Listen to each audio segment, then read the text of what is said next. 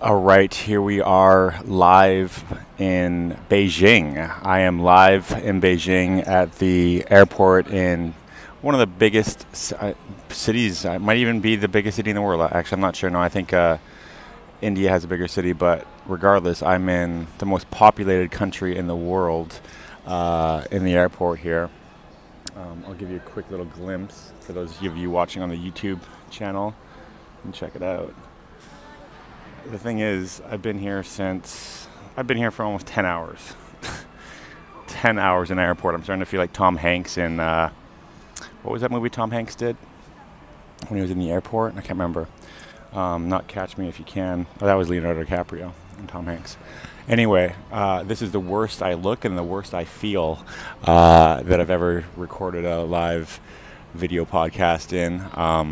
But hey, I flew from Vancouver to China. I was only supposed to be here for just like a short little layover that turned into a freaking marathon of, it's going on 8.5 hours now, 9 hours actually. I'll be here for a total of 10 hours when this whole thing is said and done.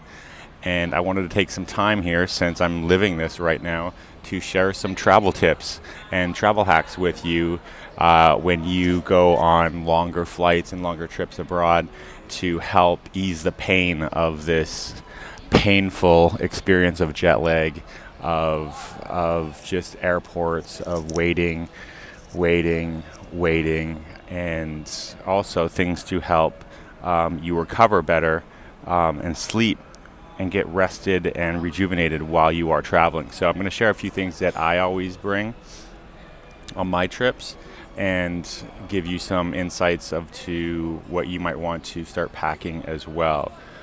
Number one is I don't mess around when I try to sleep. This here is the #1 Amazon rated sleep mask.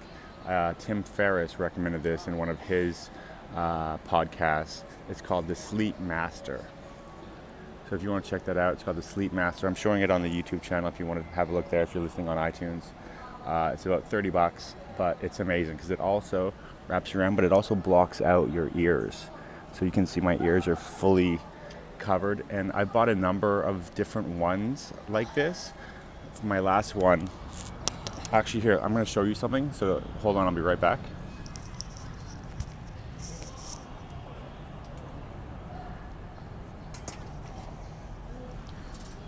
I will show you an example of one that I was really excited about to get. I funded their Indiegogo campaign, and it was a really good idea, but the strap that attached it totally sucked. So it kept on coming undone, the Velcro at the back. It was like this little tiny, like, you know, almost like half an inch strap to connect it, but what it had these padded pillow eyes, like eye pillows it was called, that came out from your eyes, so your eyes weren't actually getting compressed by the actual mask, which was really brilliant. But their actual, I actually don't have it in this bag. I forgot to put it in my other backpack. So yeah, you want to be careful. This one here was $30 on Amazon. Sleep Master, check it out.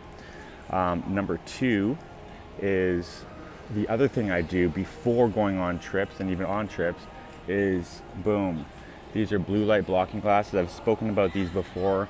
I think that they are phenomenal. I actually have my iPad or iPhone always on sleep mode, where the display is orange and yellow. Like, people look at my phone and they're like, what's wrong with it? I'm like, well, I have it set up where it blocks the blue light, because blue light triggers your melatonin. And if you have a lot of blue light, your body doesn't release the melatonin. It's a sleep hormone that allows you to relax and your brain to come down. So I always wear these before and during flights, especially when I'm on my phone or laptop or watching movies. Like I wear these while I watch movies on the airplane. I didn't even watch a movie on the flight over. I slept a whole like 9 hours, and then I was just eating for like the last hour. So I had probably one of the best flights from Vancouver to Beijing here, but I've been stranded now for 10 hours. So traveling total time 20 hours, and I still have another flight to Korea that's going to be another few hours. So these things They seem simple, but they really do come in handy. So I'm gonna take these off. The next thing are these, which are super, super game changers. If you're a light sleeper, I'm gonna take this out of my ear. This here is a real ear pud. It's kind of like silly putty, but it actually custom fits into your ear design because it's like silly putty. This here you can get online on Amazon. This brand was called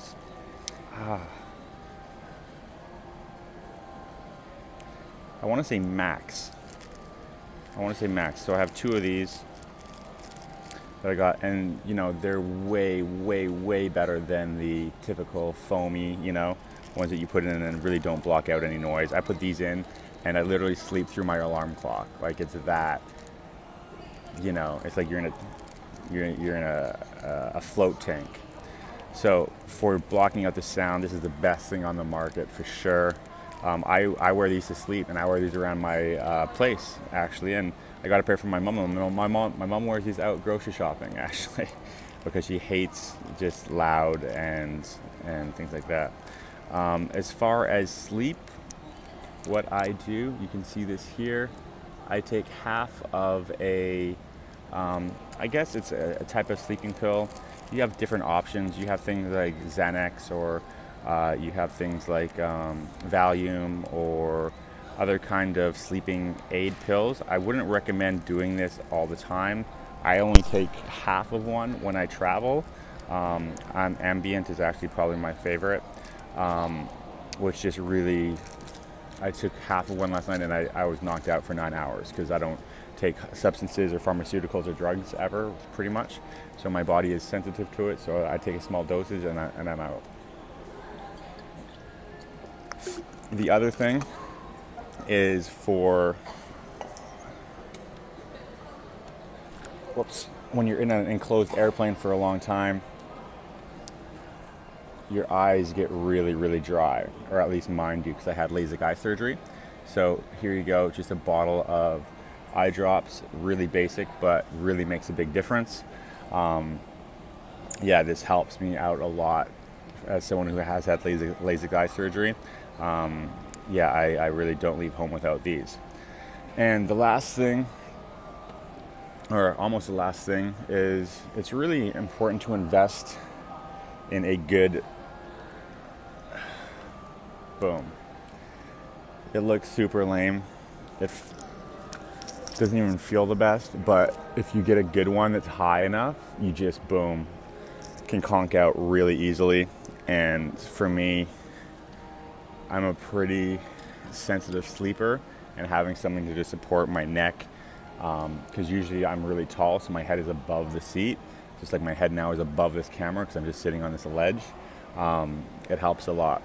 And what else do I want to say? The last thing is I've gotten into essential oils. I just did an absolutely phenomenal interview with a essential oils expert that talks about all the different kind of concoction cocktails almost you can make and create through these health and wellness oils that can contribute to boosting your immune system while you travel, relaxation. It's really phenomenal. I really recommend people go check out the podcast on essential oils. It was about an hour and went totally in depth with resources where you can kind of try some out yourself.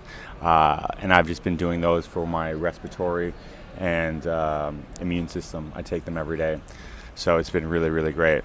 So that's what I would say for travel hacks.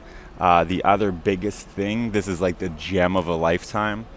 What I've done, especially recently that I have been doing a lot of longer flights, is, you know, they try and charge you for everything. You know what I mean? They're hitting you up for everything. And I just got kind of sick of paying for the emergency exit row, because I'm like 6'7". I'm like over 2 meters tall. So I got sick of paying for that because I figured out there's a way to get it for free. So if you want to know what that is, Well, here's where this came from. So on my way back a month ago, flying from here from China to Vancouver, I had a connecting flight here. But when I walked on the plane, I accidentally gave my ticket that was my connecting flight, or my first leg of the flight from Busan to Beijing.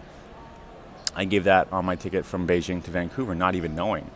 And they're just like, oh, okay, here you go, sir. And it was first class. I was like in the first class, full on like champagne, face towels, recliner bed. And I walked in and I'm like, sat down because they seated me there. And I'm like, are you sure this is my ticket? And they're like, I'm like, yeah, this is your seat. And it was weird because I asked at the desk when I was checking in, I'm like, is there any way I can get a seat with extra leg room? And she's like, oh, I'll see what I can do.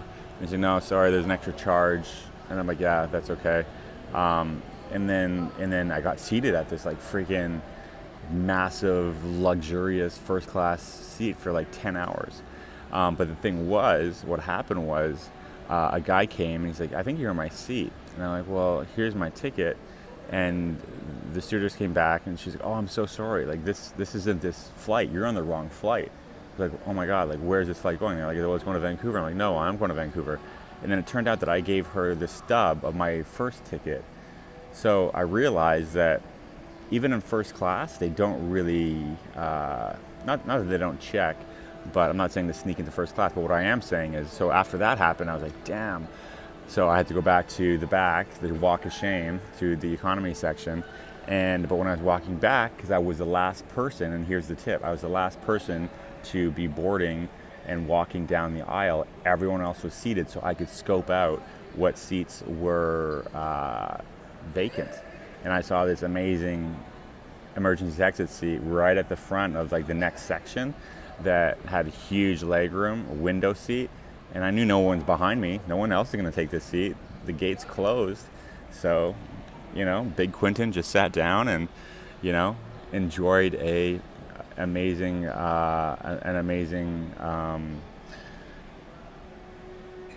free emergency exit row seat after being, escorted out of first class by accident. So yeah, the thing is, if you go on, you're the last one to get on the plane. Walk down. Don't go into the first class, obviously, but you go into the. Oh, it looks like they're boarding my. Yeah, I think I got to wrap this up. So I'm gonna wait actually. So I'm gonna show you. I'm gonna wait here until every single person has gotten on this plane, and right when they're doing the final call, that's when I step on and cruise into my emergency exit row. That I can have a relaxing flight with. I hope you enjoyed that. Hit up the comments. What are some of your biggest travel tips and hacks that you'd use? Go ahead and subscribe to the channel. I'll be doing more videos like this and also on iTunes. So please comment, like, support, share it, subscribe, all that good stuff. I'm out of here, China. Thanks, Beijing. This 10 hours was, I'm used to it. Whatever, it's life. I'm alive. I can't complain. See ya.